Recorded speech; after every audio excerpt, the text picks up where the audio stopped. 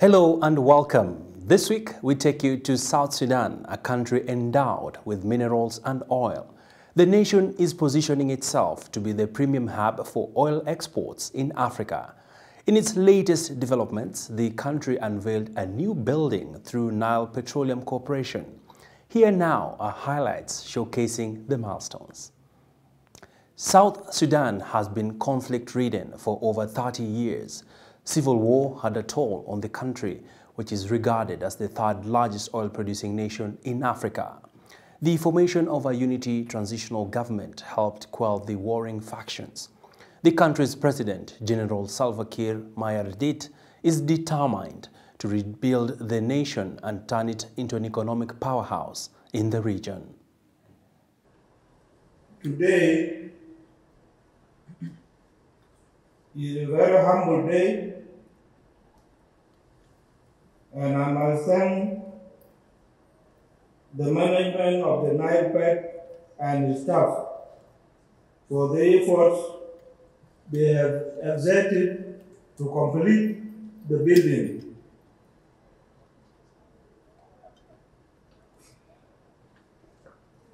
I thank all the partners of the joint operating companies, JOCs, for their support and cooperation all the way to this day.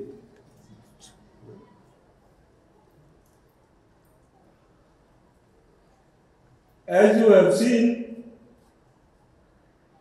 the building is very good.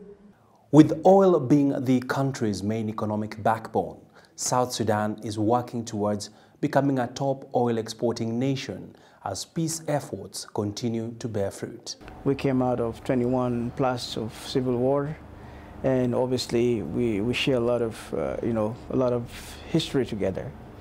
It's also good to bring to the audience that your local audience back home, that South Sudan is as great as can be, and as peaceful as any other country. Yes, there are problems here and there, but as a corporation, we want to change the narrative. We want to, showcase to the African countries that we are one of the oil-producing nation. We are open for investment. We're open for partnership. We are open for joint ventures with South African companies, especially in different areas. Mining is one of them. Agriculture is another. Upstream operation, downstream operation. So this is a very good moment for us to showcase to all the Africans that we should create our own narrative as South Sudanese. My closing remark would be to African friends and brothers out there is to look at South Sudan as the next destination for investment. That's number one. We're going to have to look at Africa as a unit, not as a fraction of who is doing well, who is not doing well, or not buying into a narrative of somebody who wants to make a project out of a country rather than someone who wants to provide a solution. And that has been the case of South Sudan. People want to use South Sudan as a project to generate funds for running out certain services. Our new building, I call it a new home for transformation. Transformation in the sense that we want to transform the oil sector in this country. And by transforming the oil sector, we have to transform the mindset of our staff to basically be productive, be very effective and efficient in terms of how do we operate as a business. Of course, there's a lot of things to learn from our counterparts. But the number one joy is to have a new home where we can put in place a transformation agenda. Now, what do I need to do and what do I need to achieve? Having a building is one step in the right direction. The second step is how do I then create a lot of opportunities for partnership in terms of construction of a refinery. You know, as I said, South Africa and South Sudan shares a lot of things in common. You have refineries, but you don't have the oil. We have the oil, but we don't have the refinery. So how do we then collaborate and making sure that we benefit from you, you benefit from us? And that's basically what I said, that we need to create an African solution for African problems. And one of the problems we have is we have to prioritize to have local products in the continent and be able to export to other parts. In my case, market is not a problem if I have to have a refinery today. I have Kenya is my next door neighbor. Congo is our next door neighbor. We also have Ethiopia, Khartoum, and so forth. So there is a market already. With the products such as a HFO, which is a heavy fuel oil, so, you know, South Africa is in very high demand of that product. And we have one of the best high quality HFO with a low content of sulfur. So ultimately, this is an opportunity for me to put a mechanism in place to ensure that refinery becomes a top priority in my new home of transformation. The launch of the multi-million shilling Nile Petroleum Corporation headquarters in Juba was marked with pomp and color.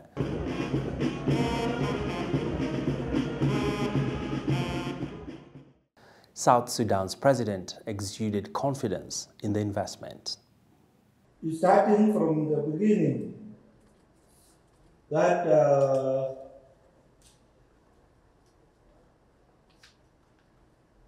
the Nile Pet has now started with this building. I believe it will not be the building alone, and that should not stop from progressing. The new building will serve as a key facility for not only Nile Pet, but for its other subsidiaries. This project, it has took us a couple of 8 years so far. Of course, the project total cost value and the lifespan add up to $29 million US. Currently, the project lifespan has come to an end, and we appreciate the stakeholders who took their time to inject in this project, partners, the leadership of His Excellency General Salva Kiir Mayardit, and supervision of our Managing Director, Engineer Benedict Makany, Board of Directors, and our current Chairman, Board of Directors. We thank everyone who has supported us for this project. The building is so important to Nile Pet and to people of South Sudan. We have been having challenge related to rent, and so far the issue of rent has come to an end. We have our subsidiaries who will also be accommodated in these premises. We have our joint ventures who are also housed in this building, and as part our staff and administration, all will be in this building, and it will ease the activities, the rotation, and also management activities will be easy, and the functioning of each department will be integrated. So far, our major NEC program is to embark on refinery. We have been having much time on a building, but building become history so far. Therefore, the next project is to embark on agriculture, the investment, and also to embark on a refinery, because a refinery will be the only way that we can vibrate and the performance will be uplifting into our oil and gas industry. Nile Pet has a technical capacity in form of transition. Even our partners like Photonas who are trying to farm out, we have a capacity to take over, and after taking over, we will be able to have a vibrant energy sector that is well defined. And that is why it is important for us to have this kind of building, iconic building.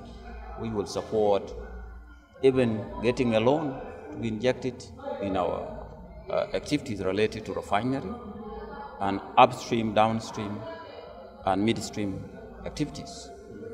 As the country moves forward to secure its place in the global oil-producing nations, South Sudan is beaming with potential to increase its oil production from the current 170,000 barrels to about 500,000 barrels a day. With the expiry of the oil production agreement coming to expiry, of course, partners are shrinking back in putting more investment. So we need to step in and lead as a national oil company, because there's no any other way that you could actually increase your production unless you put in money as a national oil company, go into projects that enhance production, build capacity that will be able to drive this.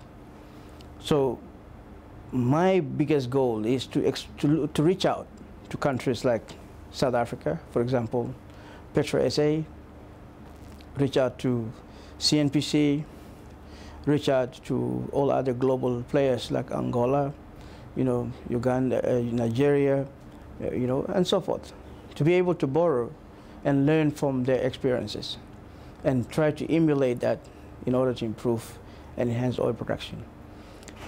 Finally, the issues that we have in South Sudan oil and gas industry is obviously,